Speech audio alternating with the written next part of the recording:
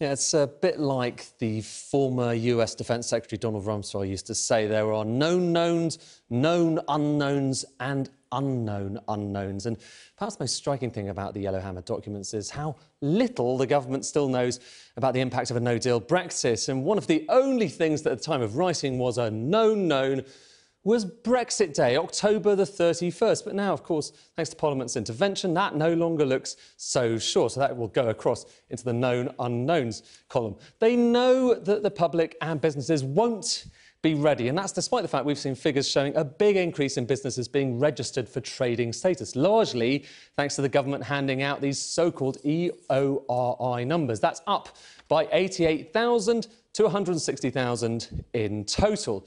They know that warehouse availability will be a problem, but not how much of a problem.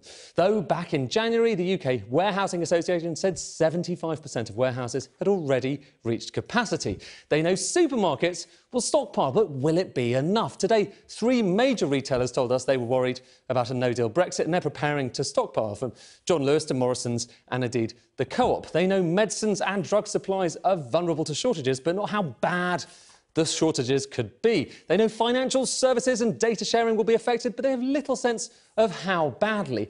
They know energy supplies, this long list I know, shouldn't be disrupted, but they don't know how much prices will rise, save that there'll be a knock-on economic and political consequences. Indeed, they're currently trying to recruit consultants to help them answer that question. You get the idea. The whole document is full of known unknowns.